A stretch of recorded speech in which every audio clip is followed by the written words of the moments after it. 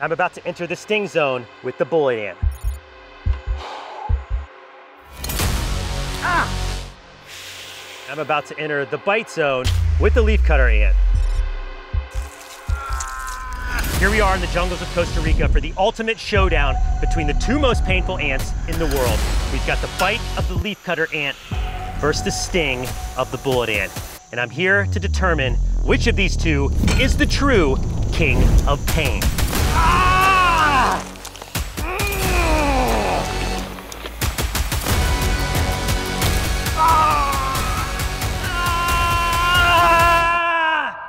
Before we start our face-off, we have to track down our contenders.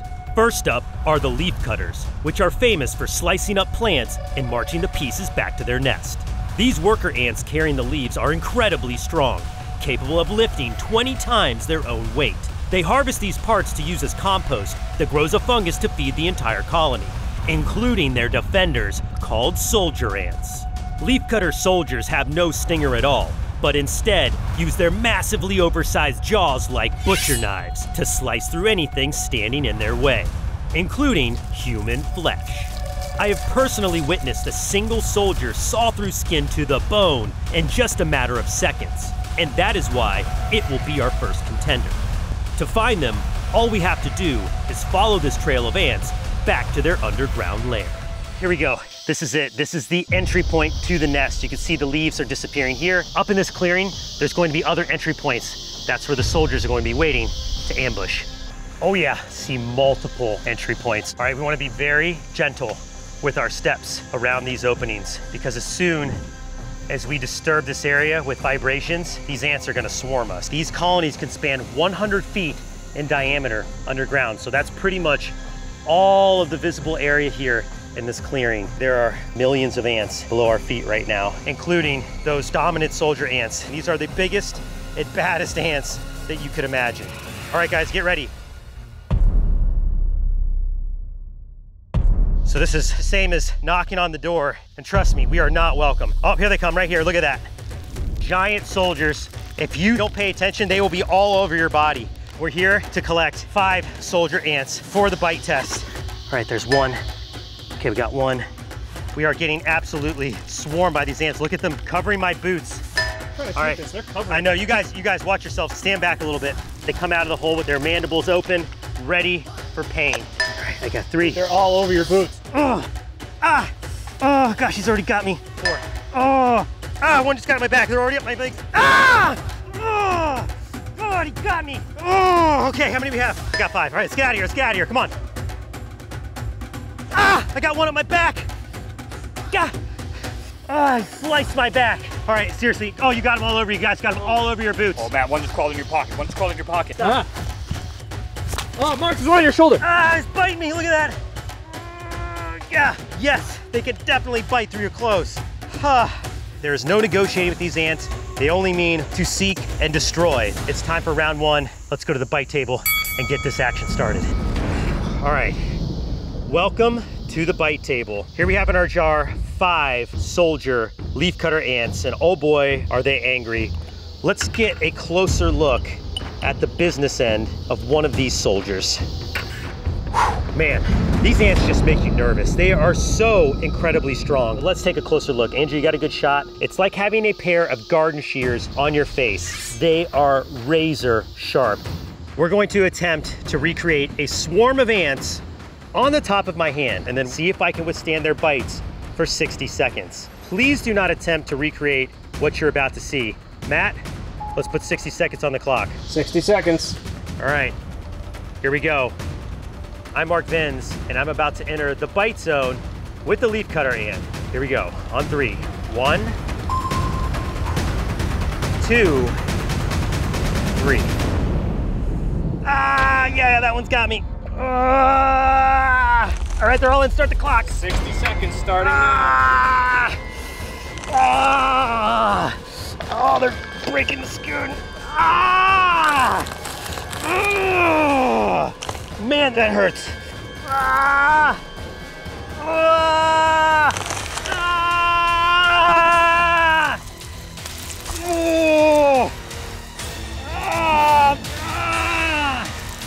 Oh, that Ah, what's the time? What's the time? 30 seconds left. Ah, they're just annihilating my skin, just popping holes. Ah, oh, it's like razor pinches. Ah, they're just like slicing through my skin like butter. Oh, give me a countdown. It's gotta be close. 10 seconds left. All right, 10. 9, 8, 7, Ah! 6, 5, 4, don't move your hand. 3, 2, 1. Ah, get them off, get them off, get them off. God, they won't come off. They just bite harder. Oh, get off me.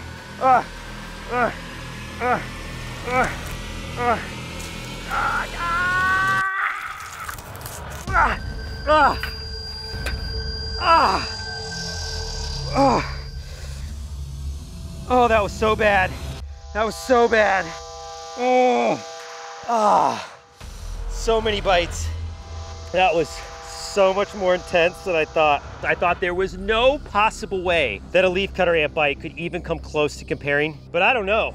Bullet ant stings up next, but that's the most uncomfortable thing I have ever experienced. The sheer willpower to just like look away and let that happen. I hope you guys got good shots because I never want to go through that ever again. All right, so let these ants go and get back on the hunt.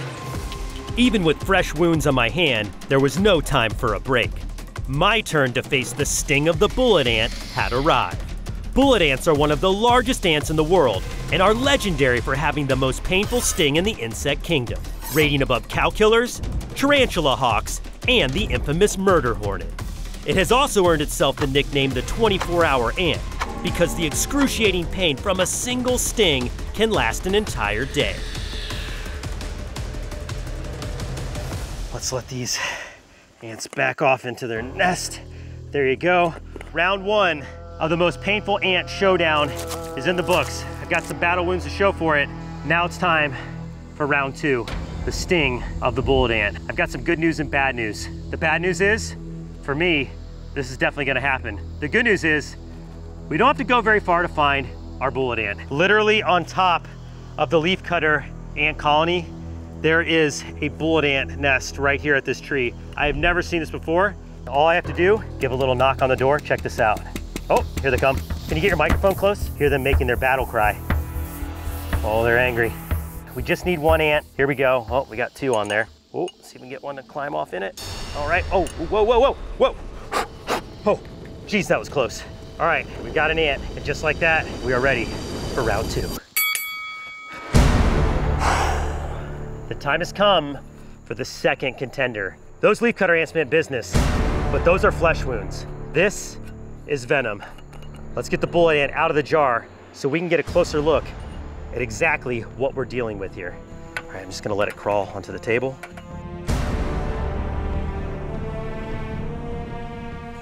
Got it. Oh man, my heart is definitely racing a million miles a second right now. These ants are not to be taken lightly. Some ants just bite, but some ants sting, and this is the king of sting. Oh, ah, did you see that? Jumped right off the forceps. Let me grab it again. Be good, be good. Okay, got a better grip that time. Oh man, okay.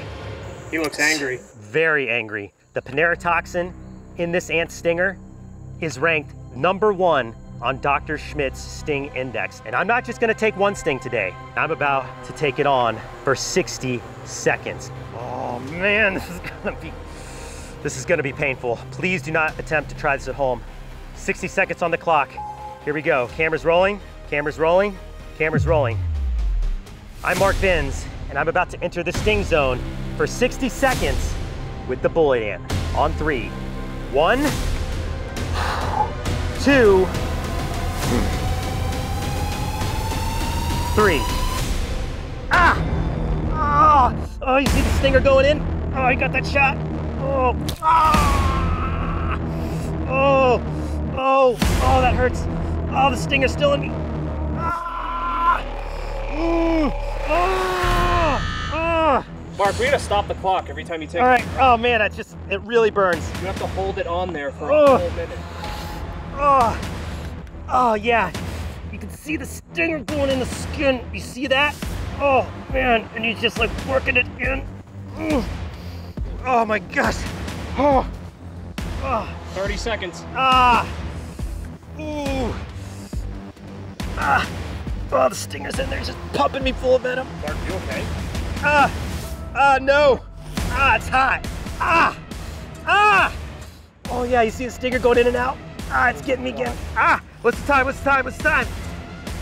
10, 9, 8, 7, 6, 5, 4, 3, 2, 1, time. Oh, I'm bleeding. Where the stinger is in, you guys see that? Oh,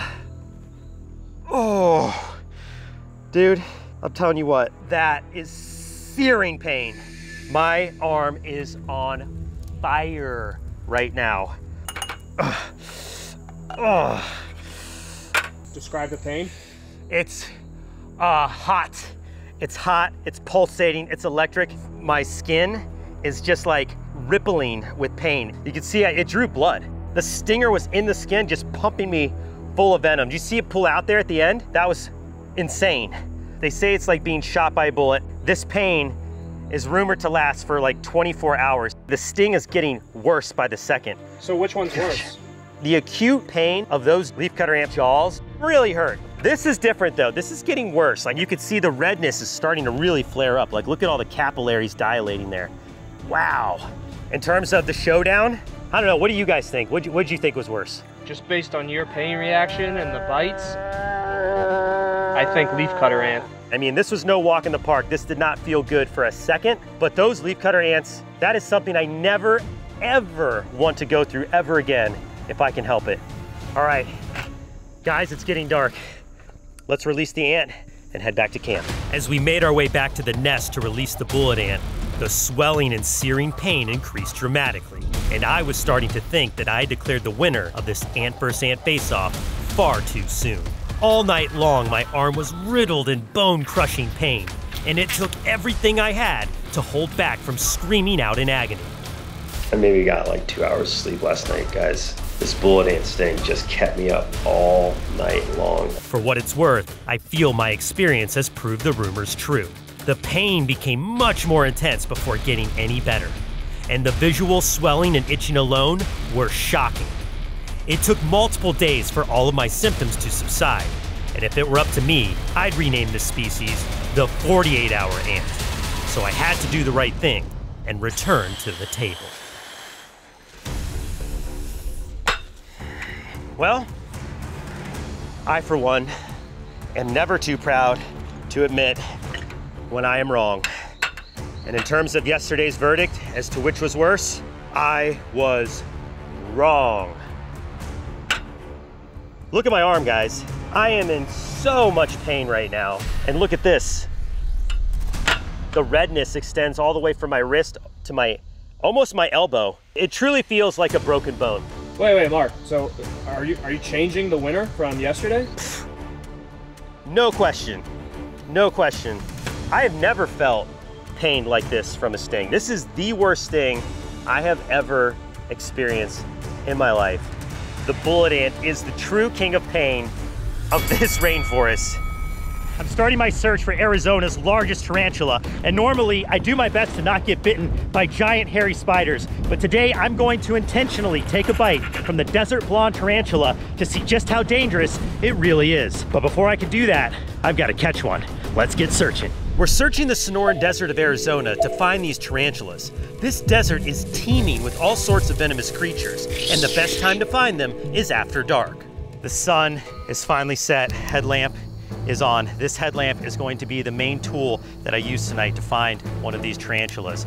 So I'm going to use my headlamp to sweep from side to side.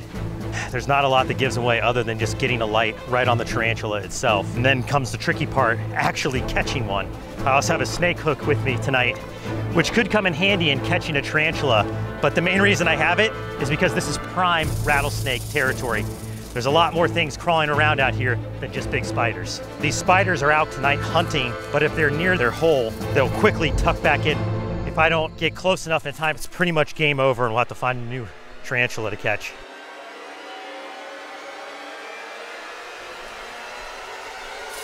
Whoa, we got a rattlesnake right there. You see it coiled up?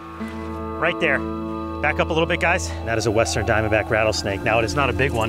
This is a juvenile, but it is still capable of inflicting a very serious bite. You can use a snake hook to move snakes out of our way, just like this. Let the snake go, and we keep searching for spiders. Yes. It's a great sign that we're seeing all these venomous creatures out on the hunt. This desert is coming alive.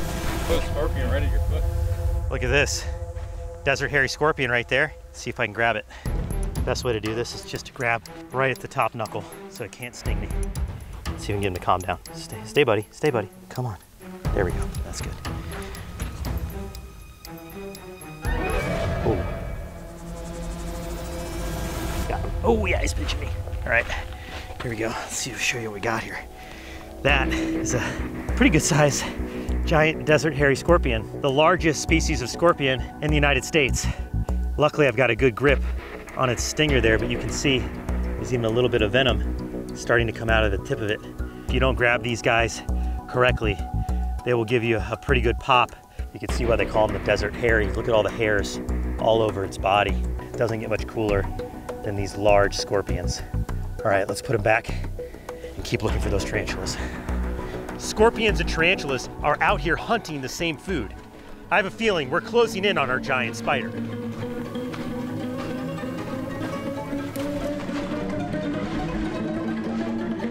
Oh, I got a spider right there. Let's go. All right, got my container. Let's see if we can get a catch. Okay, its hole's right here. Going to need to move in carefully. That is a big male. Oh no, I lost it. Hang on, maybe I can coax it back out. Oh no. Ah, lost it. Wait, hang on. It's still there. I got it back. I got it back. Snake hook is coming in clutch. Okay, coax it this direction. See it rearing its abdomen up. Okay, oh, just bit the snake hook. Here we go, guys. Got it. Got it. Here we go. Woo! Oh, buddy. That is a good one. Big male desert blonde tarantula. After a little bit of searching and a little bit of luck, then we brought the snake hook. We got ourselves our tarantula for the bite test. All right, let's hike it back in. Let's go, guys. Yes! As fate would have it, as we were heading back to start setting up for the bite test, we saw an even bigger spider. Oh, another tarantula. This one looks bigger. Oh yeah, okay. Let's try to catch this one too. All right, I don't know how close it is to its hole, but I'm gonna go in for the catch. Here we go. Holy cow, that is a huge freaking spider, guys. Wow. Cha-cha-cha. Ho, ho, ho, ho, ho! Oh, that is the specimen we have been after. That is a truly huge tarantula. I did not expect this. Not one, but two huge desert blonde tarantulas. What we have here are a male and a female. And unfortunately for me, I think this video just turned from a tarantula bite test to a tarantula bite comparison. And I'm sure you are as curious as I am which of these two spiders has the more painful bite. It's time to find out. I am definitely nervous. Oh man. Oh my goodness. Two full-grown desert blonde tarantulas. And the table is now set for the ultimate spider bite test here in the Sonora Desert. I'm not gonna sugarcoat it. What I'm about to do is a bad idea. Please do not attempt to recreate what you're about to see in this video. We have two tarantulas here in front of us. We have a male and the female, which we found unexpectedly. I think it is worth doing a bite test comparison to see which bite is more ferocious, because these spiders live very different lives from each other. Females actually live for a lot longer. We're talking 25 years for a female tarantula and only 5 to 10 years for a male. Females tend to bunker down. They stay a lot more localized to their nests, where the males are much more nomadic and predatory. I have a suspicion that we have a very different bite profile to these two spiders, and we are going to put that to the ultimate test. Let's take a closer look at Arizona's largest spider. Ladies first. In order to get some really good footage of the spider, I'm going to move it into this glass dome, and of course we don't want our spider to get away. All right, delicate little procedure here. Wow.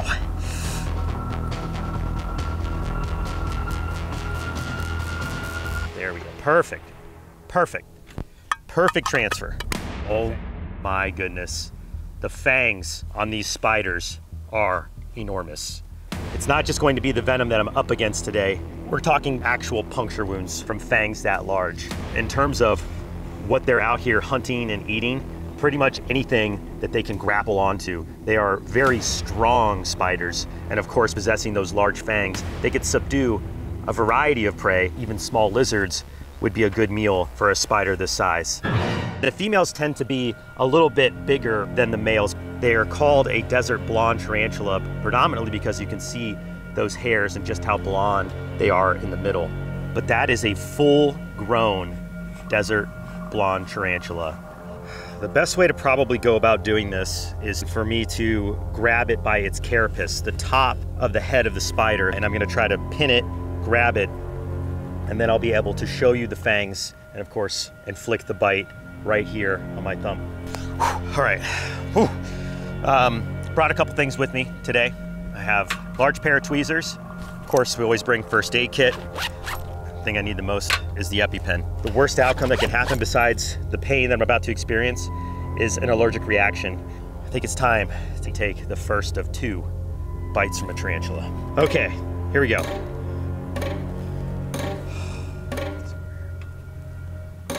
Now the females are known for being a little more docile than the males. Beyond, oh, easy girl, easy girl. Back, back, back. So you see how it's rearing its abdomen up right there? Beyond their capability to inflict bites, they also possess another defense mechanism, which is to flick the hairs off their abdomen. Females are rumored to be less aggressive, but this one looks ready to bite. And what I'm trying to do right now is to get a good hold on the carapace. This is the safest way for me to hold it for both me and the tarantula. There we go. Oh, geez. Okay, that made my heart jump. Okay. The spider just wants to come right at me. Oh my gosh. Did you hear that? That is the sound of spider fangs scraping the table. Okay. Look at the size of those fangs. And their fangs are retractable, just like a snake. And they are thick. We're talking some very large fangs. Those are going to pop holes in my skin for sure. Gotta get up a lot of nerve to do this. Okay, I've got a good grip on the spider. I'm gonna go for it. On 3. I'm Mark Vins, and I'm about to take a bite from Arizona's largest spider, the desert blonde tarantula. On 3. 1. I'm so nervous. 2. 3. Spider's fangs are on my skin. Ah!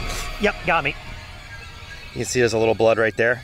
Only popped 1 fang through. I think I gotta take a better bite, guys. It wasn't a good enough bite. All right, I'm gonna do 1 more. Ready? On 3. 1, 2, 3.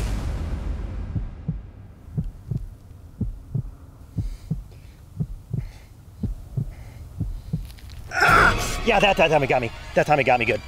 Oh my God. That freaked me out. Oh my gosh. Okay, hang on, let me get the spider back. Get back in there, girl. Get back in there. Yeah, see right there. See that?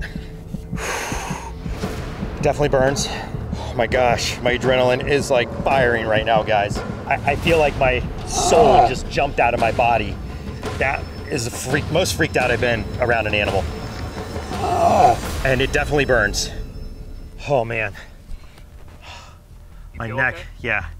My neck is like seized up. It's like I've got a cramp right here. I don't know if it's from the bite or if it's from just the nerves and the tension. Oh my gosh. I think it's nerves. I don't think it's from the venom. Definitely burns. It's definitely a burning sensation. I had to really try hard to get that spider to bite me. I want to point that out, that this spider did not want to bite, but that was not an aggression bite, for sure. Okay, I think I'm good enough to do another bite. I think it's time to bring in the second tarantula and see if the male can inflict a more aggressive bite wound, which I have a feeling that's gonna happen. Males are known to be more aggressive, and that's why I wanted to do a bite test here. Much darker in coloration than the female too. Not looking forward to this.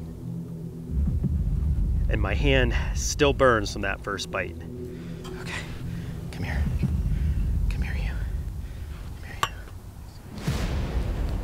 Okay. Got a pin. Oh my gosh. Way stronger. Way stronger. Way more aggressive. Look at it attacking.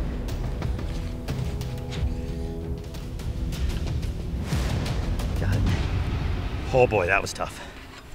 Okay, there you have it.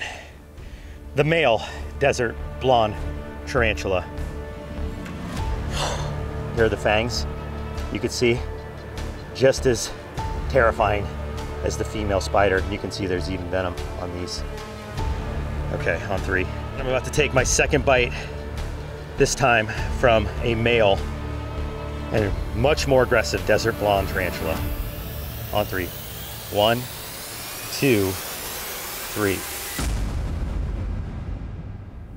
Just waiting for the bite to come. You see, he does not want to bite me.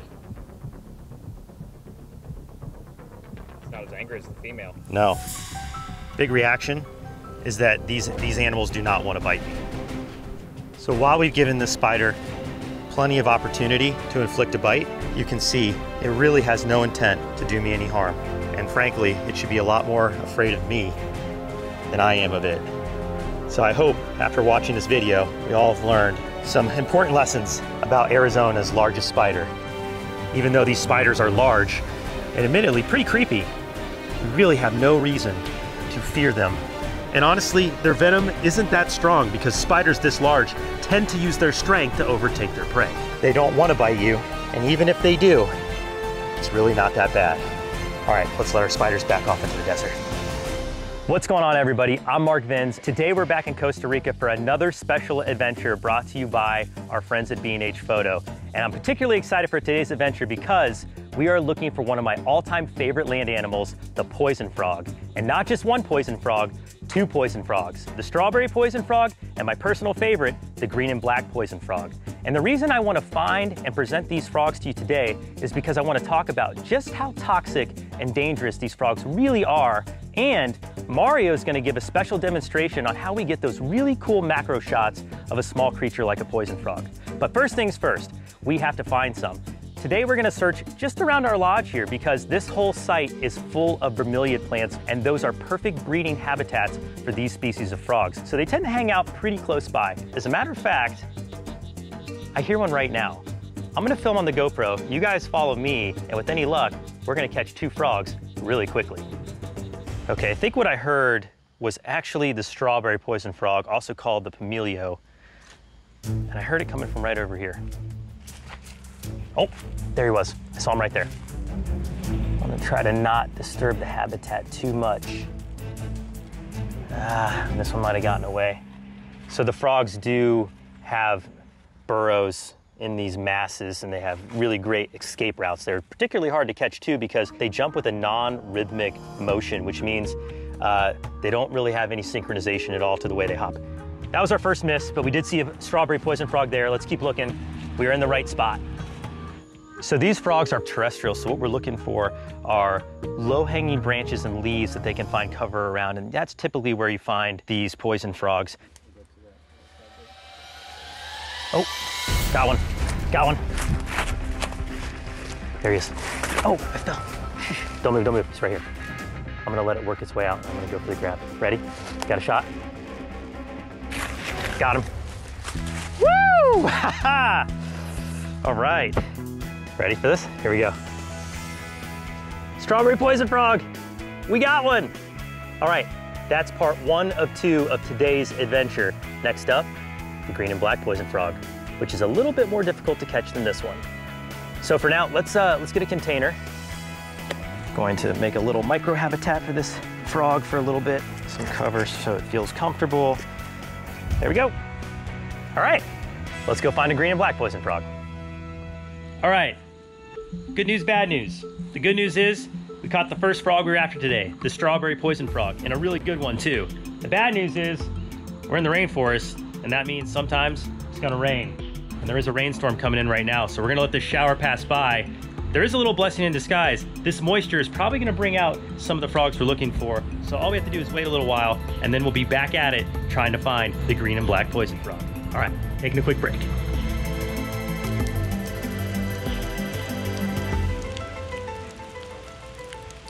So the rainstorm has passed by, which is good news. Also good news because all of a sudden the rainforest has come to life. We're hearing tons of frogs calling right now. Can you hear that? I can hear about 6 or 7 different species distinctively right now that I wasn't hearing before. So this is a really good sign that we may come across that green and black poison frog a little sooner than we thought. Now the call of the strawberry poison frog is a little more distinct and a little louder. It's like a rip, rip, rip, rip, rip kind of sound. The green and black poison frog is a duller kind of and it's definitely a lot less audible. So we're gonna have to listen as we search along this edge. So unlike the strawberry poison frog, which I was able to sneak right up on and catch, the green and black poison frog is definitely more elusive and shy. So I'm gonna have to be looking a lot further ahead than the other species. I've actually never caught a green and black poison frog myself. So this is a pretty special day for me. This is my absolute favorite species of poison frog. I've been obsessed with these creatures since I was in 3rd grade. And this is really a dream come true to be out here today in Costa Rica, finally getting hands-on with one of my favorite animals, if I'm lucky. Okay, nothing here. Let's keep moving this way. Wait a second. I heard one. It's gone. So faint, I heard it for just a second. Let's move over this way. There's one. Where? Big one, right there. It's right here? One. Yep. Oh, I see it, I see it, I see it, I see it. Got him! Ha-ha! Oh man, all right, I don't want to lose him. Let's go back over here. This is a big deal. Oh my goodness. Oh, no! Got him, got him, got him, got him. Let's get away. Oh man, this is a big moment. My first ever green and black poison frog. Look at that. I have been dreaming of this moment since I was 9 years old. Look at how beautiful that frog is. Now we have both poison frogs that we want to take a closer look at today. Let's put this one in a container and take a look at both species side by side. Coyote's not the only one who bleeds. I bleed blood. That whole bush that I just caught the poison frog in was full of spiny plants. Ouch. Woo! Okay. Well, there we have it. Poison frog versus poison frog. We are going to take a quick look at the differences between these two species before we get into the macro photography. So first things first, it's pretty obvious that we have a size difference here. The strawberry poison frog is more often than not a lot smaller than the green and black poison frog. We can also notice they have very distinct coloration differences. And I have to say, look at how beautiful these two poison frogs are. They truly are the jewels of the rainforest. Now, they don't just look this way to impress us. There's actually a reason why these frogs display the colorations that they do. This is what's called aposematic coloration, which is a warning sign to predators that says, don't eat me, because if you do, you're gonna eat a whole mouthful of toxins that I have in my skin. Now, we're gonna get to how toxic these two creatures are in just a minute, but before we do, let's talk about a couple other differences in behavior. So they parent in very different ways. The strawberry poison frog, which genus is Ophaga, which means egg eater, actually takes their tadpoles once they're hatched out of the egg, deposit them in a small reservoir of water. This can be in a bromeliad plant, this can be in an empty coconut husk, this can be in a hollowed out log. And once the tadpoles are in there, the female will go and deposit unfertilized eggs to feed their offspring. And this is the primary food source for these tadpoles until they reach maturity and become frogs.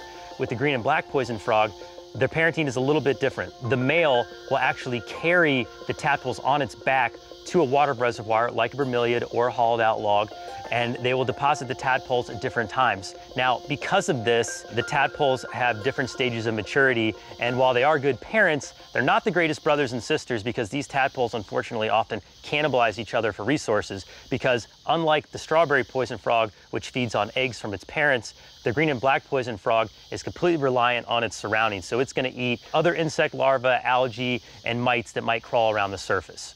Time to answer the question you've all been waiting for. Let's talk about the toxicity of these two poison frogs. Which one is more toxic? The short answer is, it's pretty hard to tell. But for human beings, both of these species are considered, get this, non-threatening. And that's exactly why I'm able to hold both of these and present them for you here today. All I need to do after this presentation is wash my hands with soap and water, and I'm going to be just fine. Now, that being said, there are varieties of poison frogs in South America that are potentially dangerous and even deadly to human beings. And we're actually going to be going on a trip to Colombia later this year to try to find some of those. So while neither of these frogs are potentially threatening to human beings, they are both very toxic for their would-be predators. So I think we've taken a pretty good look at both of these little gems of the rainforest. And now it's time for Mario to step in and show us some of the cool tricks of the trade and how we get those awesome macro shots with some of our specialty lenses. Mario, you ready to step in? All right, let's do it. Okay, cool. Okay, so we had to make a quick move there because the sun started to come out. And believe it or not, despite being toxic, these frogs are actually very, very fragile. So for the well-being of the frog, we wanted to move to the shade. And that being said, Mario, how do we get these macro shots? We're gonna be using this setup right here, which is the new Canon EOS R and our favorite lens, the macro 100mm Canon L series. So in order to get these really tight shots, a few things have to be in our favor: light and stability. So we like to use a nice sturdy tripod in order to get the stability we need in low light conditions. One of the reasons why we really love this 100mm macro lens is because of its amazing image stabilization. A lot of times we may not have the most heavy duty tripod and we have to use lightweight gear. So that extra image stabilization is critical. So I'm gonna start recording. We've got this dual pixel autofocus, which means any little movement will actually be tracked. Now, unfortunately, there is some movement in just holding this animal. It is very hard to keep still. But as you can see, we're already achieving that really fine detail that macro photography actually will allow. So how am I doing? Am I staying steady enough for you? You're pretty steady, but I think we are done with this guy. Okay. Let's go ahead and move on to the green and black. Okay, cool. Now time for the all-star, my personal favorite, the green and black poison frog. Man, 9-year-old Mark would be very, very pleased with how today's going. In the world of macro, we went from the little strawberry dart frog to this one. This is bigger. So now I have to actually adjust a little bit, at least for the distance. We want to get kind of its entire body in frame. That blue shirt with this contrast of the green and black looks really nice. Thank you, Mario. I'll take that as a compliment. It's amazing you could actually see its respiration. Beautiful. So macro photography is definitely a team effort, especially in a situation like this where you have one person holding a specimen and one person getting the video. Great thing about these cameras, of course, is you could also get your still images from them. Okay, got both frogs back in hand. Mario, you ready to get the thumbnail? Yeah. And since this episode is a comparison of two of our favorite species of poison frog, we're gonna do a head-to-head comparison for the thumbnail. Let's get a green background. Man, what an awesome day. Catching a strawberry poison frog is always a great day, but I have to say for myself, finding and catching my very first green and black poison frog was truly a special moment. So thank you for being here, Mario. That was Congratulations. awesome. Thank you. And I do want to say a special thank you to B&H Photo for sponsoring this adventure. And here's some good news. They put together some awesome gear and deal packages just for our audience. So if you go to www.bhphoto.com/brave right now, you can take advantage of those deal offerings and get outside and make videos like we do. All right, let's let them go. Welcome back to Tiger Beach. the site of our first ever shark dive on Blue Wilderness. If you want to see sharks, like a ton of sharks, you come here. Tiger Beach is a small, pristine white sand flat about an hour's boat ride from West End, Grand Bahama. And it's one of the few places on Earth where you can see up to 5 species of shark all at the same time.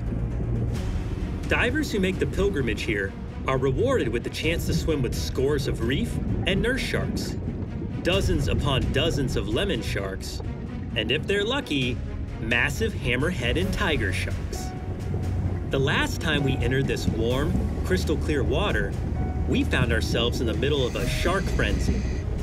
We swam alongside an incredible hammerhead, and Coyote and I got up close and personal with a massive tiger shark. Well, maybe a little too close in the case of Coyote. So how do we top that? Well, on this episode of Blue Wilderness, we're going back in the water, but this time, we're waiting until the sun goes down. All right, guys. Well, the sun is setting at Tiger Beach, and we just started shark diving yesterday. Never been night diving before, but somebody thought it was a good idea we go diving with sharks at night. Was that you? Definitely was not me. No, it was this guy. It's gonna be fine, you guys! I mean, I don't know. Is this a good idea for guys who haven't gone, night diving at all? What's the worst that can happen? I mean, we're surrounded by sharks. Right, but, they're probably sleeping. And we can't see! Wait, don't sharks feed at night? Aren't they nocturnal predators? It's gonna be fine. We're gonna give it a shot, guys, so let's get geared up, get in the water with the sharks at night. This dive into the darkness will test my resolve more than almost anything I've ever done before. But that's what drives me forward. At the core of every grand adventure lies a thin line between thrill and fear. And the moments where your nerves start to scream, turn around, go back, is exactly when the teammates next to you matter the most. I'll tell you what. If I was nervous about diving with sharks during the day, I'm very nervous about diving with sharks at night. Well, in case it's the last time, I'm Mark Vins. Mario's already down there. It's time to go dive with sharks at night. As soon as we dipped below the surface, the world opened up. The last bit of twilight after sunset, combined with the white sands of Tiger Beach, allowed for a lot more visibility than we could have ever expected. But as we neared the bottom, the fleeting light that remained began to disappear. And so did our peripheral vision. Hey Mario, watch out! There's a big tiger shark right behind you. Within minutes, the entire landscape turned pitch black, and our only field of view was directly in front of us. Other divers in the distance appeared as alien craft, with orb-like lights designating their location. With ominous shadows stirring the now murky water, we were surrounded on all sides by two things that have terrified humans since the beginning: sharks and darkness. But our focus was sharp, and as soon as we got our bearings, our fear was gone. Mostly. And then we noticed something we didn't expect to see at night: color. You see, water is excellent at absorbing color from natural light. The deeper you go, the more color disappears. Red is the first to be absorbed, then orange, and then yellow, the same order as the colors of the rainbow. At our depth, during the day, the reef can look, well, pretty bland and washed out. But under the cover of night, our powerful dive lights illuminated a completely new world that had been right in front of us the entire time. Even the fish were more vibrant.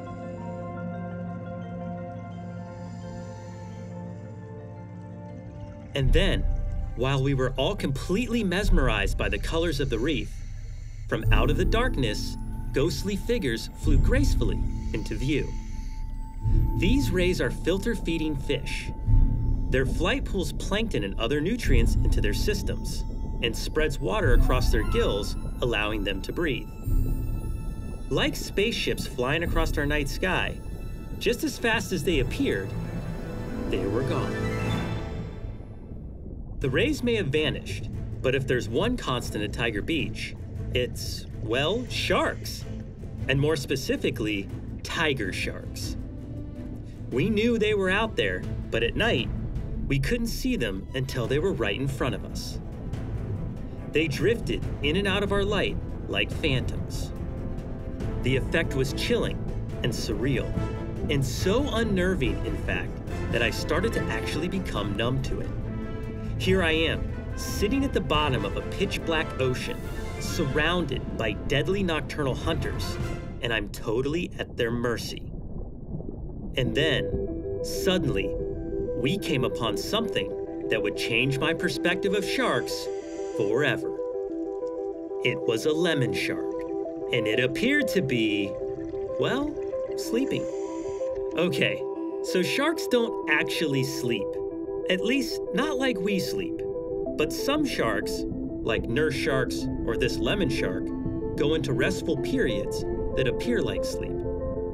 But trust me, this shark was still wide awake and ready to defend itself against anything, including a curious first-time night diver. But did that stop me? Nope. This would be the perfect opportunity to get some great close-ups of that shark. And of course, its razor-sharp teeth. Lemon sharks can grow up to 10 feet long and weigh over 400 pounds. But despite their imposing size, they tend to be gentle giants and are not responsible for any known human fatalities. Although, like any shark, they will bite if provoked. They can be found in shallow waters and hunt with their incredible electroreceptors. And just in case you're wondering, they do have a slightly yellow tinge to their skin, you know, like a lemon. Gentle or not, I knew this sleeping giant was still an apex predator capable of inflicting life-threatening injuries. And the last thing I wanted to do was provoke it, especially at night this far from shore. But we film with grizzly bears and badgers. This was my chance. I had to get the shot. And to my surprise, I was able to lie right next to the nearly 10-foot shark. This was amazing, a life-changing experience to say the least. And now I would never approach a tiger shark or other top land predator like this, but laying there beside this incredible creature, I could sense its gentle nature. And it became clear that it had accepted my presence and was allowing us to film with it. And then I reached out, testing its trust. I couldn't believe it. It actually let me make contact. I was literally petting a shark.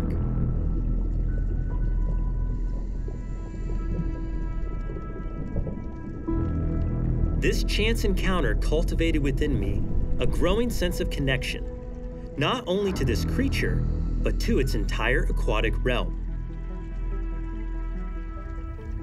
Swimming during the day in a frenzy of tiger sharks, and now petting a lemon shark on my first night dive, reminded me of how misunderstood these animals are. Our fear of them, like our fear of the dark, is really just a fear of the unknown. Every single time we go out for a blue wilderness adventure, we've managed to see something unexpected. And this incredible dive, our first night dive, was no exception. Swimming among them, and literally lying beside them in the darkness of Tiger Beach at night, brought home to me more than ever how meaningful our adventures could be to better understanding the mysteries of the ocean. Ascending back to the surface, I couldn't wait to celebrate with the team what had just happened. I knew that this night would be a story that Mario and I would share for many years to come. All right, we're back, and we officially survived night dive number 1. Now, I will say, guys, it was a little intimidating when we first got in the water, but once we got down there, it was absolutely incredible. We saw all kinds of cool creatures, from stingrays to sea cucumbers, and we even got to pet a lemon shark.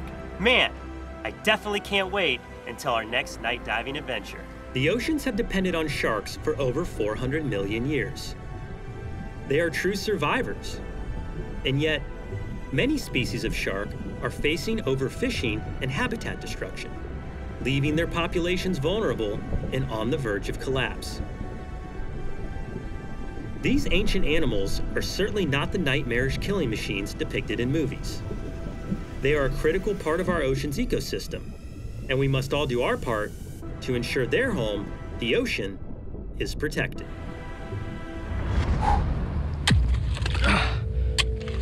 Oh, got one. Oh yeah. Woo, yeah. This, believe it or not, is one of the most famous creatures ever featured on the Brave Wilderness channel. That's right, the original bloodworm video now has over 73 million views. But in that original adventure, we did leave a few things on the table that are definitely worth revisiting. Namely, the venomous bite of this creature. Actually, did Coyote take a bite? Ow! Yay! Did it bite you? He got me! I got that! He got me! I felt it. It was a little pinch. Let me see. Where'd he get you? Right there, right in the crux of my finger. I think we can do better than just a pinch for one of the world's only venomous worms.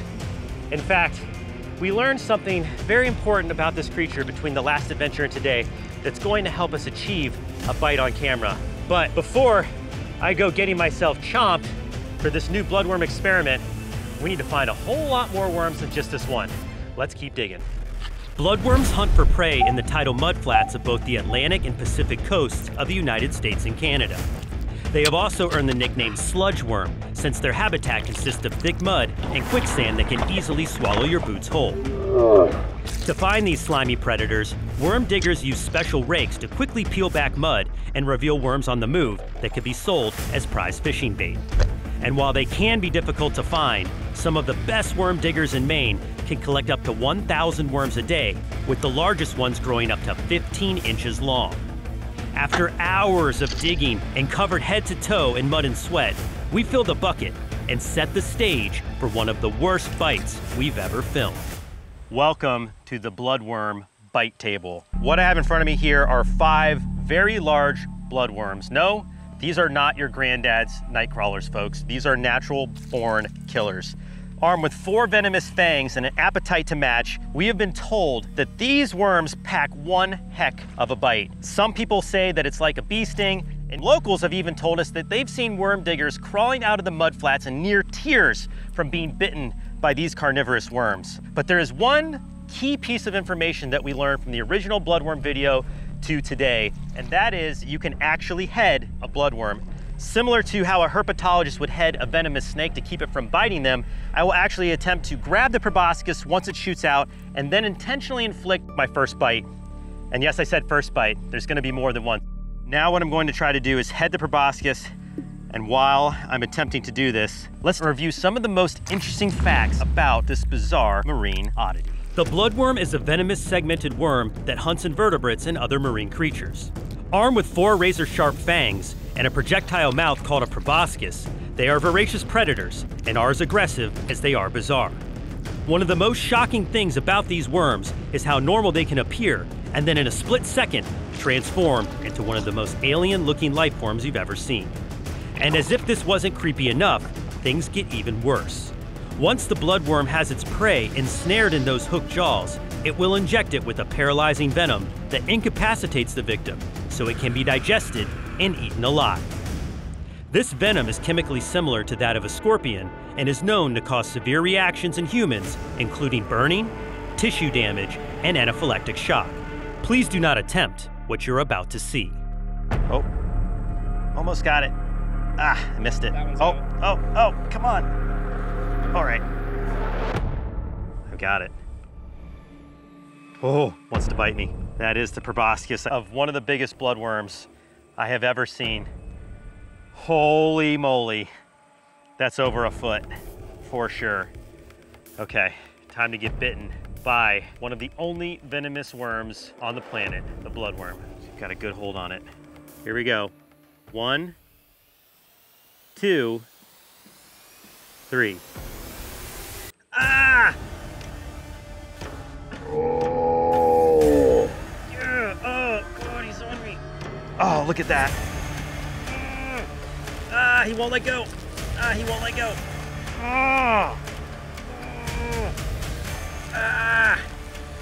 Oh, he's in. Go, he's really on there, guys. I can't get him off. He's biting me. Oh, he's got me good.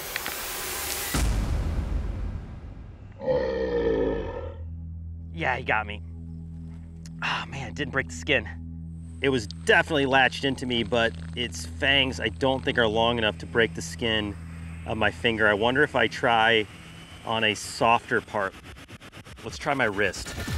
It's a little bit thinner there, a little bit softer. All right, here we go. Let's go in for the second bite on 3. 1,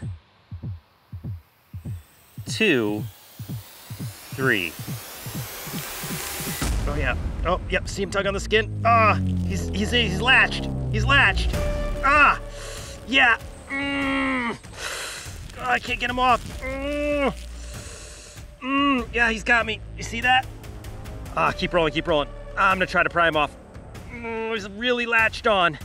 Come on, let go, let go. Ah, he won't let go. Oh, he won't let go. Gotta get him off. Ah. Oh. Oh yeah. That was a full-on bloodworm bite. Boy, that burns. Gosh, you get that shot? Got Those fangs were all the way latched in. Oh. Oh, that burns. Ooh, man, yes. You can see that there wasn't much blood produced from the bite, but I've got blisters forming, and that's likely due to all the inflammation and swelling. I feel it in the nervous system. My wrist is screaming right now. Super painful burning sensation, a lot like a wasp or a bee sting. Those fangs are like little talons, and it just grabbed right through the skin and did not want to let go. They were like barbs on a fishing hook. They were just in there. And really, I wasn't able to get the worm off until it decided to relax a little bit and I pried it back. But those fangs are definitely sharp enough. Yikes, that hurt.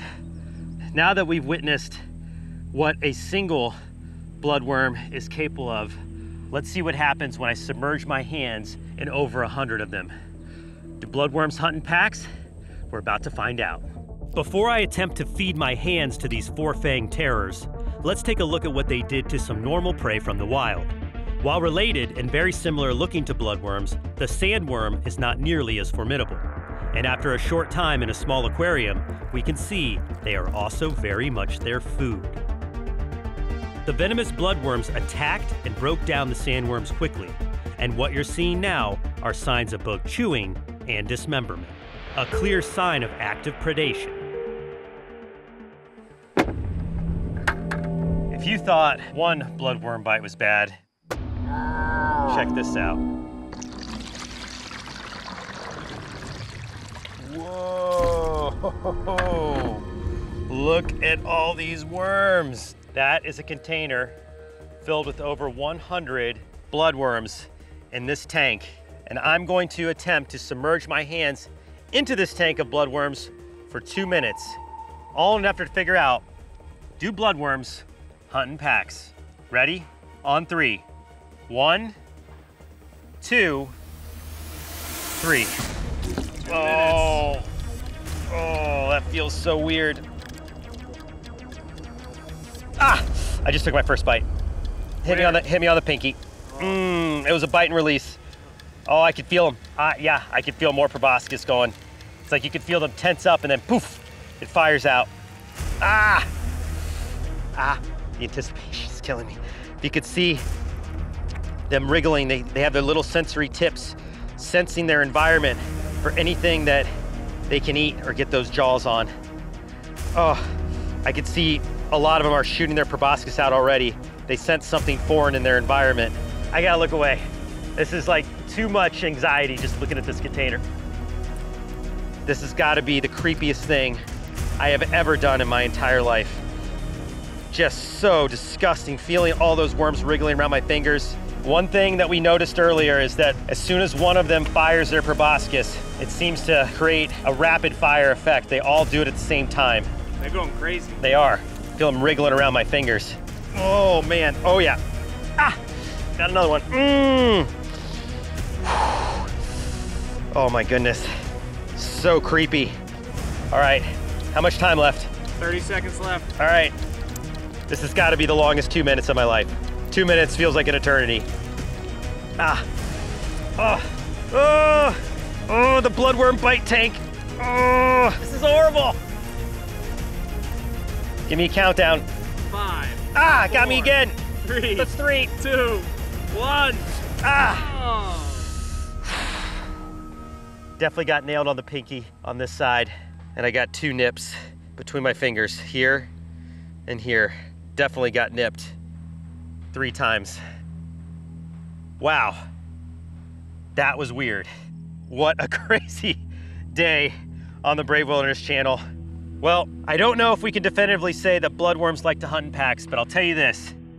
They sure don't mind sharing a meal, but man, that original bite, that was a serious, serious chomp from a bloodworm. It is absolutely swollen and very tender to the touch. I have a feeling I'm gonna be in pain for quite a while on that one. And I was absolutely correct. The bite of a bloodworm was no joke and ended up becoming one of the most painful experiences I've endured so far. Overnight, the swelling increased dramatically, and the burning around the bite spread through my hand and up my arm, nearly locking my wrist. Then, days after the initial pain subsided, I had a secondary reaction, where the bite zone flared up with an aggressive rash and itched at least twice as much as poison ivy. In all, it took 3 weeks to heal from the bloodworm venom, and I'm here to officially say the scary rumors of bloodworms are 100% true. So while these creatures are an important part of the intertidal ecosystem and a valued resource for fishing towns across Maine, you absolutely want to avoid their bite at all costs. My name is Mark Vins. For over 5 years, 500 videos, You all right, man? and over 1 million miles traveled around the globe, I have been here with you on Brave Wilderness. And through those thousands upon thousands of hours off trail with my 2 best friends, I have witnessed some of the most amazing spectacles imaginable. Oh, wow. I have stood amongst the shadows of mountains, of forests, of a cowboy hat, of some of the world's deadliest creatures, and most often, the shadow of my own camera. Then last year, I decided to step out and take my place in front of the lens to pursue my lifelong dream of ocean exploration. And since that day, there has been a singular entity, an enigma that has drawn me back to the blue wilderness. But before I was to meet this creature of epic lore and mystery, I had to first pass a series of tests to prepare myself. There were tiger sharks, hammerheads, and deep water dives. And not simply for any certification, but to prove to myself, to know that I was ready. Ready to meet my fate beneath the waves. Ready to come face to face with the great white shark. There it is. That's our ship. Today is the day we are here in Mexico, about to go on our first ever great white shark adventure. Actually, I take that back. This is our second attempt. The first attempt didn't go as planned in the Farallon Islands, but I've got a feeling this one's gonna be a whole lot different. Upon leaving shore, I could feel the hair on the back of my neck stand up. Would this be a gateway to the next phase of my adventures? Or would this be my last? I am no stranger to risk. I have come face to face and hand to claw with some of the most ferocious and notorious animals on the planet. But this one was so much more. Inevitable, intentional, imperative to my quest as an explorer. Welcome to Guadalupe, a remote volcanic island 175 nautical miles off the coast of Mexico's Baja Peninsula. This towering mountainous expanse of prehistoric Earth will serve as a backdrop to my greatest adventure to date. We made it. Because if there's one place on Earth to find the world's largest predatory shark, this is it. What's cool about Guadalupe is it's kind of like the sister to the Farallon Islands that we filmed at before. Unfortunately, we didn't see any sharks in the Farallons, but down here, the sharks come in because of the seals. They have 3 different species of pinniped here in Guadalupe. They've got their endemic fur seal population, they've got California sea lions, and then of course they have northern elephant seals, all of which are on the menu for the great white shark. And the place we are at right now is known as the kill zone. This is the space between the feeding grounds where the seals need to hunt their food and the shore where they rest during the day. And as you can imagine, in that space in between is the great white shark's favorite buffet. But our goal isn't to see seals getting eaten while we're out here. Our goal is to get under the water in the realm of the great white shark so we can get the cameras up close and personal with one of the world's top marine predators. Our home in this mystical place will be none other than the Socorro Vortex of the pelagic fleet. This ship and its crew have been making the voyage to Guadalupe for years and have been assisting in shark research and conservation all along the way. The very first step to try to protect sharks is to get in the water with them. Once you're in the water with them, it's a complete different perspective you will get forever.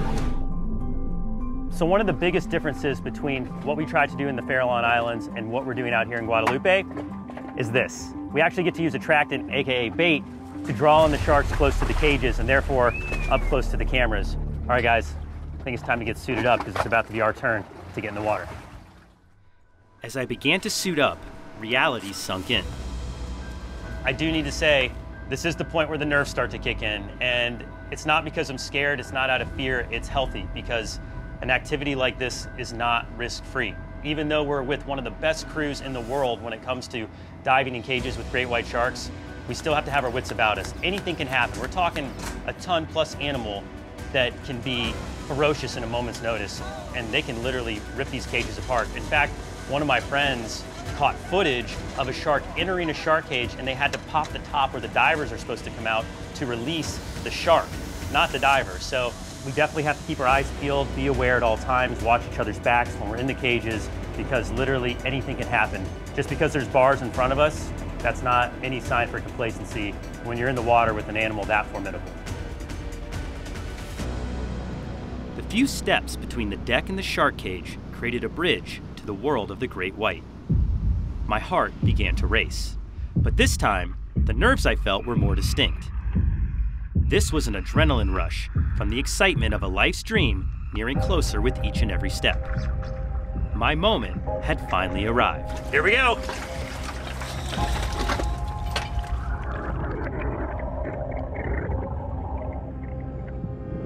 As I entered the cool 65-degree water, my eyes began to adjust, and I became aware of the endless blue void that lurked below me.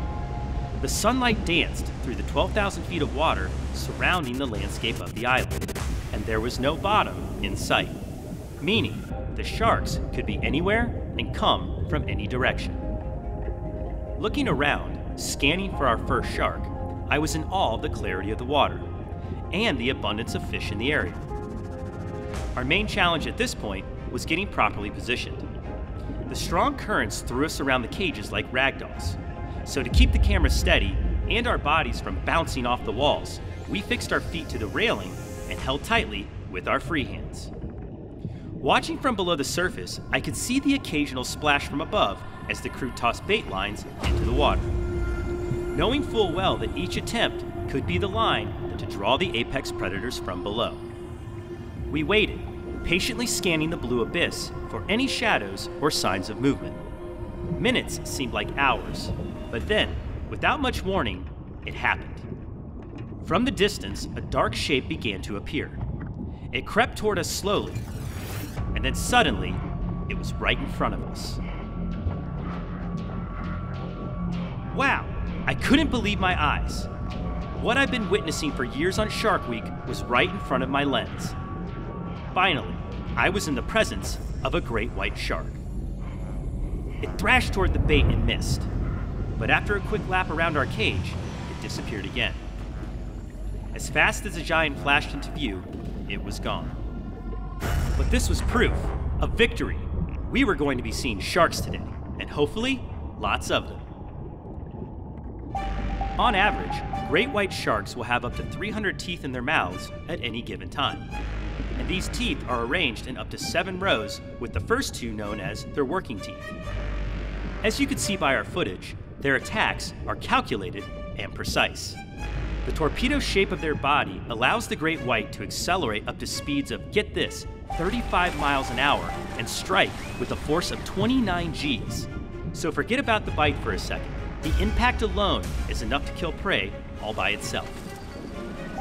As I calmly observe the frenzy of sharks surrounding the cage, I am reminded that I am in their world.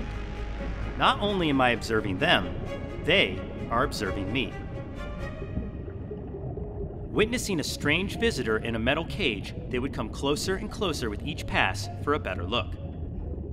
And locking eyes with a great white shark is something that I'll never forget as long as I live. As my time in the cage came to a close, I couldn't help but keep my camera rolling. We had seen many impressive sharks today, but I just had this feeling that something big was about to happen. When suddenly, a giant silhouette charged from straight beneath, and with its sights locked on the prize, it lunged at full kill speed. And pow! I could not believe it. It's rare to see from the surface, let alone from underwater, but what we had just witnessed was a full breach. Behold, the full fury of the great white shark. Now feeling extremely happy with our footage, and after hours underwater, it was finally time to return to the safety of the boat.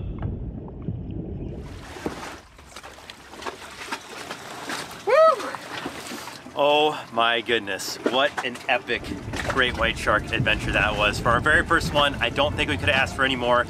The surface cages did not disappoint. We had all kinds of action. We had encounters right at the cage. We had bites at the bait. We had surface breaches. Huge thanks to the Socorro Vortex crew for helping us out and keeping us safe on today's adventure. It's no surprise that these sharks are referred to as great. They are truly a perfected product of evolution and largely differ from any of the previous sharks we've encountered on Blue Wilderness. Great whites are intelligent creatures, highly inquisitive by nature, and as we clearly witnessed today, master hunters of the deep. We'd like to give an extra special thank you to the captain and crew of the Socorro Vortex. To learn more about the ways you can visit Guadalupe or to support shark conservation, please visit their website at www.vortexliveaboard.com. Over the years, Costa Rica has been one of our favorite countries in the tropics to visit. The diversity of animal species that can be encountered in just a few hundred square meters of rainforest, especially at night, is incredible to witness. We have come across some of Costa Rica's most charismatic species, while others have been quite camera shy. Some species we set out to find and spend countless hours searching for. There he is. Look at that little guy. While others, to our great surprise, spontaneously appeared right before our very eyes. I was expecting creepy crawlies, not something as cute. Oh, as an ocelot. You? There is one species, however, that has always managed to elude us on every one of our expeditions to Central America. On one of our most recent trips, we even dedicated an entire night searching for this reptile in a specific area that had reports of recent sightings. But the terrain thoroughly exhausted us, and our efforts proved to be fruitless. The ground is super muddy. You can see the mud all over my boots. It's basically like ice skating up and down mountainsides. It's super tiring. It takes about a step and a half for every regular step you'd have on flat ground. So yeah, it's tough work. The following morning, however, we received an unexpected call. Our target species was found on a private property a few hours away. The landowner wanted to relocate it for fear it would bite one of his workers. Without hesitation, we set off to encounter a snake the locals call Mataboy, the ox killer, or commonly known as the Bushmaster.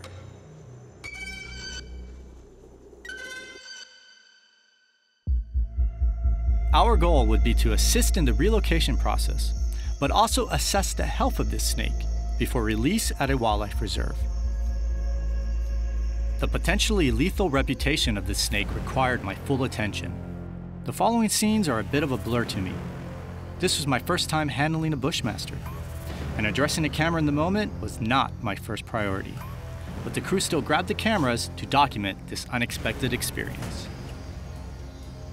We used a standard snake bag to transport the snake safely to the preserve, and from there, cautiously coaxed the snake out. Snakes will often feel secure in a dark, confined location, like a snake bag, and may not exit immediately. Oh boy. Using my snake handling tools to avoid a bite through the bag, I was able to open the bag and reveal the snake. Whoa. There's the bushmaster. Yep. That's a big snake. Oh my goodness. All right, so far so good. Overall, the animal looks fairly healthy. The first thing I noticed was this creature's eyes. They may look frightening, but it is simply an indication that this snake had entered a shed cycle. As a snake prepares to shed its old outer layer of scales, lubricant will accumulate underneath to help slough off the scales easier. The resulting blue color of the eye is actually this fluid building up underneath the protective eye caps that covers a snake's lidless eyes. Is that good or bad for us? Well, sometimes they get a little cranky when they're gonna shed. The way I like to think about it is when snakes are in shed, as we refer to it, they're kind of having a bad hair day. But as of right now, this animal is behaving very well. And I want to do as little handling as possible, especially if it's just kind of motionless like this. Okay. As long as you react slow, gentle with your movements, the snake should be fine. The snake is going to react when we react. Secondly, I could tell there was a minor scrape on the snake's snout and mouth region, but this should heal just fine as the snake goes through its shed cycle and a new layer of skin is formed. One of the most distinguishing features of this snake genus, Lachesis, is the heavily keeled, pyramid-like scales that run along the length of the body and form a dorsal ridge, giving the snake a rough and textured look. By the length of the tail, I think this is a female. Really? Yep. Females Okay. have a kind of shorter, stockier tail. Most pit vipers give birth to live young. Bushmasters actually lay eggs, a very unique feature for a pit viper. What's really cool about bushmasters as well is that males tend to get larger than females. In general, in the snake world, it's usually opposite. Bushmasters are considered the largest pit viper in the world, and this species has the potential to reach 12 feet in length. This bushmaster was about 7 feet, a good average size for a snake in this region, indicating it is likely a mature individual. Although the venom of the bushmaster is not considered the most toxic in the region, the massive quantity of venom that a large snake could inject would be lethal. The venom is composed of hemotoxic properties which can cause severe necrosis of muscle tissues and affect blood clotting factors. Several fatalities have occurred from bushmaster bites even after the administration of antivenom, which means I have no room for error while working with this snake. Oh my goodness, Mario. I just got that shot. What just happened? It actually kind of yawned and fixed one of its fangs. It's not uncommon for snakes like that to do that. That fang was huge. Wow. I was wondering if we were going to get to see those fangs. That is a sight that you rarely will ever see, the fangs of a bushmaster. That was pretty cool. Wow, I'm speechless. At a few points during the assessment process, the snake actually opened its mouth in a yawn-like fashion, exposing its long hinged fangs. This might look menacing or even threatening, but it was simply the snake realigning its fangs, which are kept folded against the upper jaw when the mouth is closed. It was definitely a unique opportunity, witnessing the fangs of this snake without being in the bite zone. I'm sorry, but I want to capture that. That is pretty cool. A behavior like this is something we could have never predicted to see, but my experience has taught me to always be prepared for the unexpected. This was by far one of the most intimidating snakes I have worked with. Not necessarily because of her temperament or behavior, but simply because of her size and my knowledge of the associated risks of receiving a bite.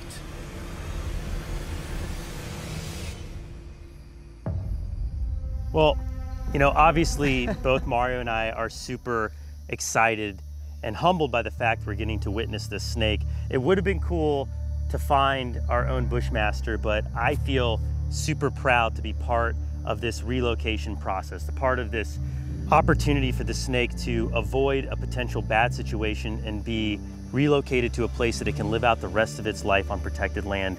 I think that speaks to the core of what Brave Wilderness stands for and the conservation efforts that we support. Absolutely. You know, this is a female. This is a mature female that in a population is very important, right? She's going to give birth to the next generation of Bushmasters.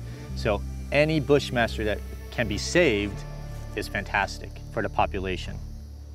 And how cool. Last night in Costa Rica, and we finally get a Bushmaster up close for the cameras. Quick little fist bump. After this quick health assessment, the snake was released deep within the protected reserve, far away from any human habitation. And even though this was not exactly the encounter I had been hoping for, it was still an amazing opportunity to work with the species. However, this infamous reptile still eludes us in the wild. The secretive nature of this animal and its preferred habitat of undisturbed dense lowland rainforests, along with decreasing population densities throughout its range, make it extremely difficult to find. But our search is far from over. Big day for Brave Wilderness. I'm about to attempt to film the real-life Godzilla on the shores of an active volcano in the middle of the Galapagos. But to do that, I will need to dive under those crashing waves if I want to get up close to the only lizard on the planet that navigates the ocean, the marine iguana. Hostile forces of nature. The famous words of Darwin describe the Galapagos perfectly, and that's exactly what we're up against. Filming marine iguanas in action means we will need to scuba dive through shark-filled waters, avoid ripping ocean currents, and brave relentless tidal surges that will throw us around like rag dolls. All right, so as we make our way to the intertidal zone, you can begin to see what we're going to contend with. As a scuba diver, if we get caught in these breakers, it could be game over, but it's what it's gonna take if we want to get up close to those iconic marine iguanas.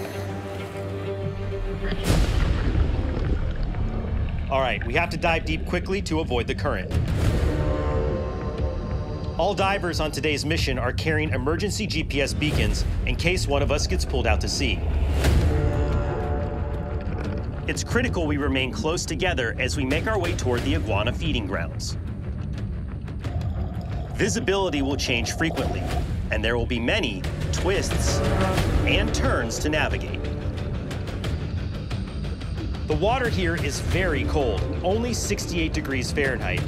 It's also high in nutrients, which attracts more than just iguanas. The Galapagos has one of the most biodiverse marine systems on the planet, making it a critical front line of conservation. But there's no time to waste. We need to save as much air as possible to film the iguanas. The surge will only get stronger the shallower we go. It's almost like the ocean is breathing. Push, calm, pull, push, calm, pull. This is the most turbulent water I have ever experienced, and it's making it hard to stay submerged. But surfacing now could roll us into the breaking waves, which would be very dangerous and potentially a life-threatening scenario. Only 50 yards from shore, this is where we need to be. And there it is, our first iguana. What you are looking at is one of the most specialized lizards on the planet, and the only one that spends time in the ocean. The marine iguana. If there were ever a living version of Godzilla, this is it. In fact, one of the common names for them on San Cristobal Island is the Godzilla iguana. Check out that scientific name. It turns out Godzilla is now a real animal. Filming these iguanas is going to be a real test. Luckily, the rocks down here are only covered in plants, so unlike coral, it's okay for us to carefully hold on with our gloves.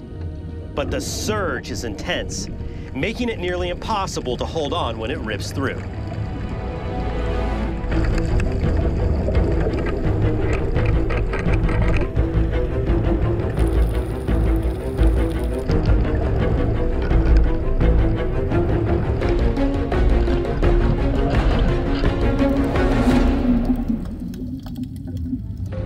Periods of calm will be our only chance to get close to the iguanas.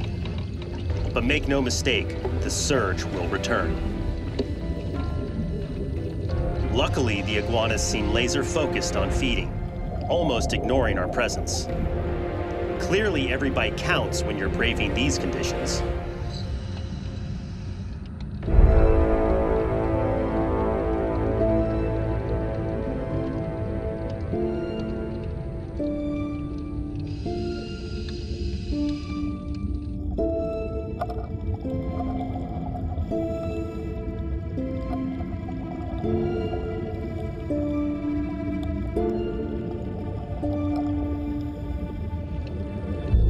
Marine iguanas are herbivores that have adapted many specializations to help them survive at sea for the sole purpose of finding food. The rocks here are covered in a leafy marine salad that includes red and green algae, a favorite of the marine iguana, and one of the only reliable food sources for them in the Galapagos.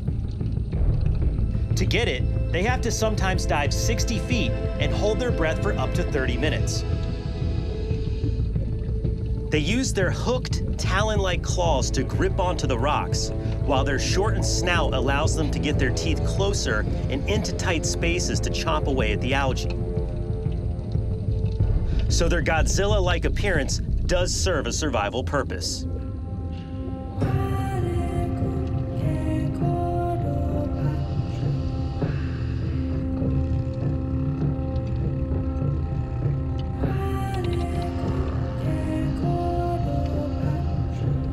Marine iguanas have also developed flattened tails that are muscular and help them swim through this hazardous environment.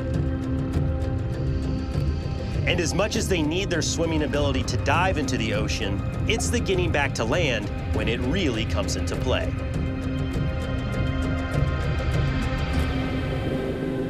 Unlike us, the iguanas are able to swim right into the breakers and body surf their way back to land. Their ability to navigate the bone-crushing waves is unbelievable. But of course, they save their final and most impressive adaptation for the shore. Because these iguanas feed on plants full of salt water, they have remarkably evolved glands that absorb the salt to be ejected by way of snot rockets, also called wigs. And while it seems gross, it's very efficient and just another unlikely demonstration of how these iguanas have solved the many problems to exist here in the Galapagos. Contrary to their name, marine iguanas spend most of their lives on land. The shores of Fernandina can be stacked with hundreds of basking lizards, and while only adult iguanas dive for food, you can spot subadults and juveniles foraging in the tide pools or just at the water's edge. Large male iguanas are very territorial and can be seen sparring or using head bobs to push off competing males from the rest of the breeding population.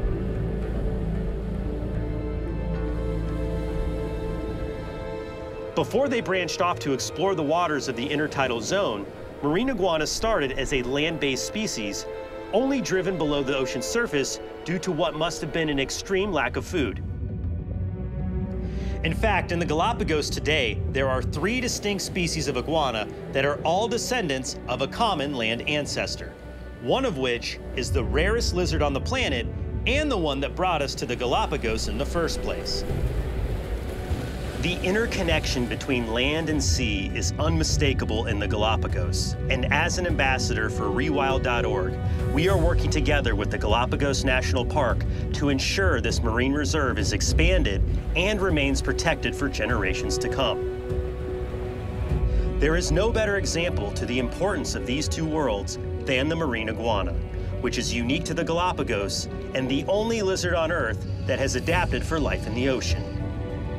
The fact they have evolved to survive these hostile forces of nature is truly incredible. That was such a fun dive. That was the coolest scuba diving I've ever done in my entire life. Took everything we had to stay in position and to roll with the surge back and forth. It was surreal. It was like living inside the cover of a National Geographic magazine. Iceland, a country sprawling with dramatic landscapes and explosive volcanic terrain. A place that truly embodies the meaning of the word adventure, with every vista and every step forth on its craggy soil. That's a volcano. Just erupted 8 years ago. For me, this would be my first visit to the Nordic island nation that is far more green than its northern neighbor of Greenland. However, this would be no traditional adventure. It was a solo mission. My goal? To scout future expeditions and adventures for Coyote and the crew, a mission I have led myself many times in the past. Remember those dinosaur footprints? Yep, I found those months earlier on a scouting expedition in southern Utah. But now, because of advancements in camera technology, I can take you with me on these exciting and often unexpected adventures. Here we go. Time to go snorkeling.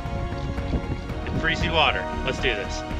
While on my Icelandic journey, I explored places like the Valley of Thor, rode Icelandic horses, and even got to visit a world-famous spa, the Blue Lagoon.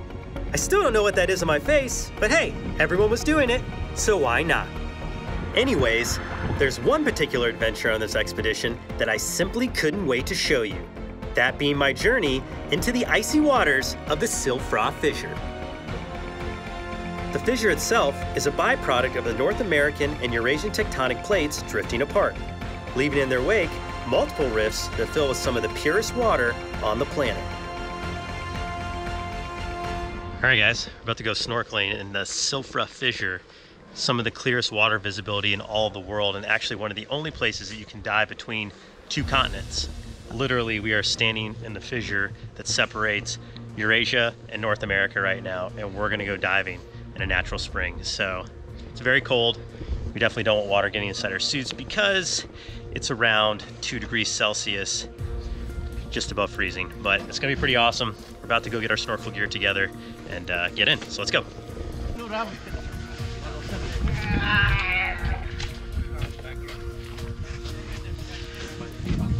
Is that graceful? Look good? No? Okay. Well, it's gonna keep you warm, so that's what's important. As I walked down the steps of the platform, a nervous anticipation started to set in. Entering 36-degree Fahrenheit water isn't something I tend to do every day. I mean, this water is only 4 degrees above freezing. Safe to say, it doesn't get much colder than this. So guys, my sister's helping us out today. Say hi to everybody, Beck. She came to Iceland with me, so she's the cameraman today. But here we go. We're gonna go snorkeling in the Silfra Fissure. Time to get in.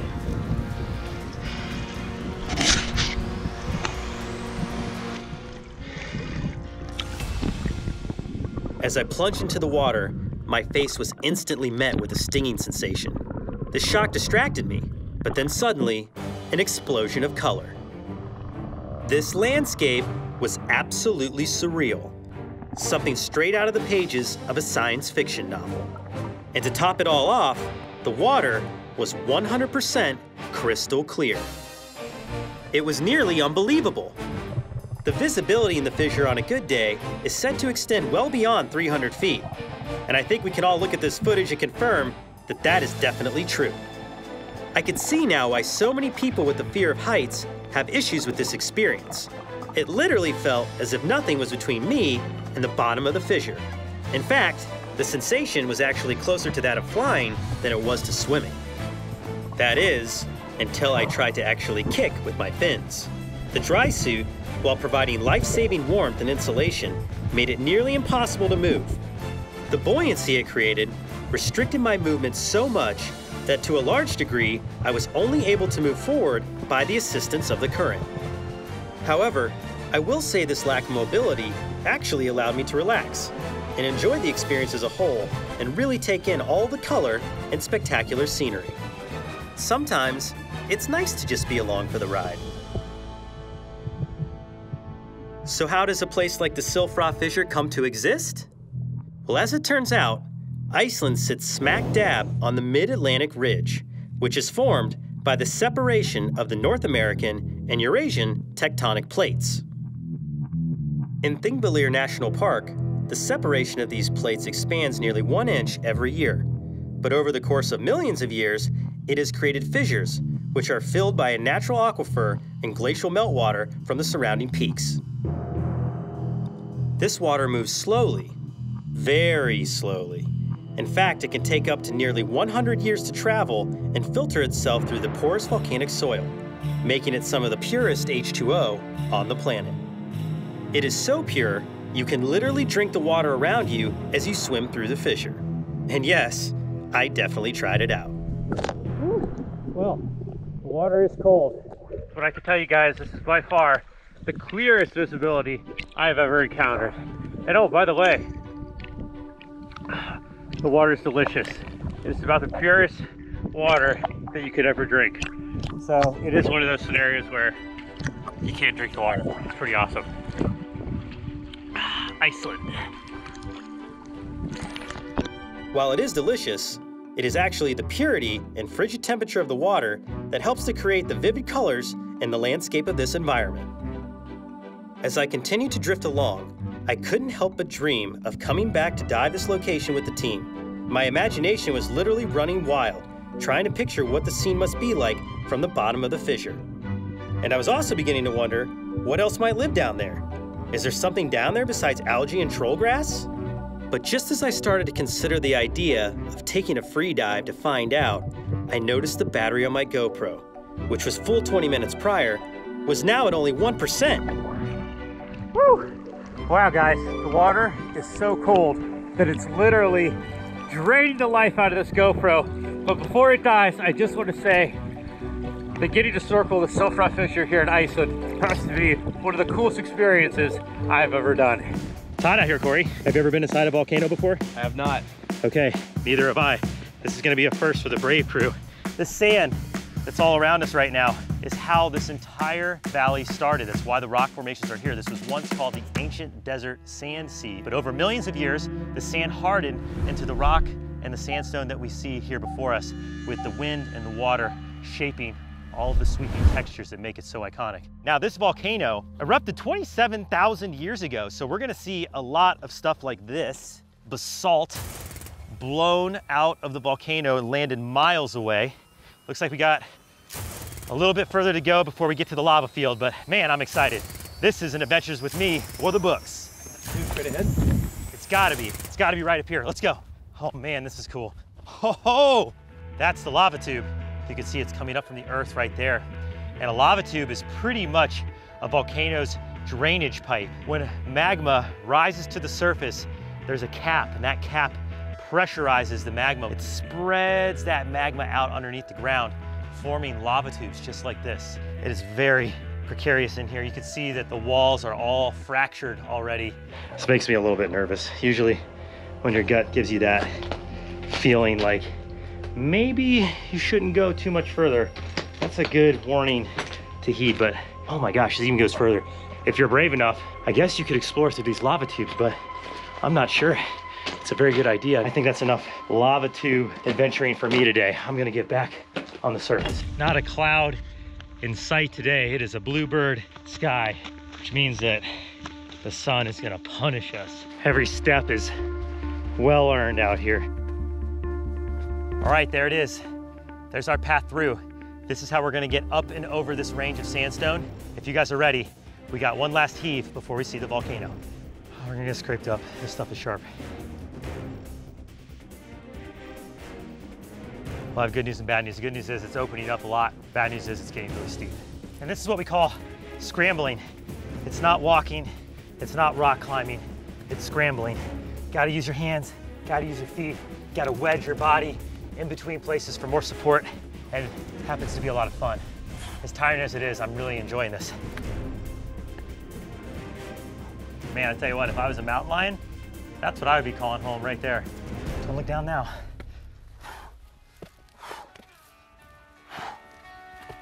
There it is. This is so cool. That's the volcano. Surrounded by white sandstone. All right, I think this is where we start making our ascent. I can see the grades getting pretty steep. Probably why they say this trail is for advanced hikers only. Now, volcanoes like this one are known as cinder cone volcanoes. The reason they are called that is because not only are they in the shape of a cone, but when the lava explodes, it does so in very fine fragments like this right here. These are cinders and clinkers. The clinkers have a funny name for a reason, and actually when they roll down hills, they clink. That is why it's called a clinker. Pretty cool, huh? Oh man. Corey, how we doing back there? Okay, legs are on fire. We've come a long way, look how far. Down from that valley, over that mountain, and then right here to where we're standing. Certainly a full day of adventuring. We're about to see what's waiting on the other side. All right, there it goes. Whoa, there it is. We made it. That's the crater. How cool was this, Corey? One of my favorite expeditions we've done yet. We've taken you on all these wildlife adventures over the years, and we thought it was time to show you what else was out there. So many places on this planet to explore, and we're gonna take you with us every step of the way. But, Corey, if I'm not mistaken, we have a few more steps left. Let's go down in the crater. Wow, not even to the bottom, and it is already an incredible view. Very slippery, very hazardous. Definitely bring your hiking boots if you go on one of these adventures. Just like that. Yes. I just gotta take a moment and just soak this in. Here we are. We made it to the finale of today's adventure inside the cinder cone volcano here at Snow Canyon State Park. And now it's time to answer the burning question. I'm sure you're all wondering, Mark, are you and Corey in any danger standing inside the crater of this volcano? No, we're not.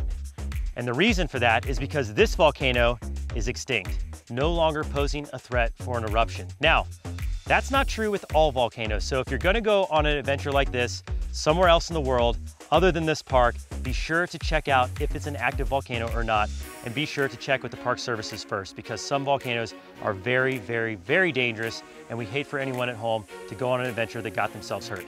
But this adventure was absolutely epic, if I don't mind saying so myself. We made it to the center of a volcano for the very first time on Brave Wilderness, and I hope you guys enjoy this expedition. I'm Mark Vins. Be brave, stay wild. We'll see you guys on the next adventure.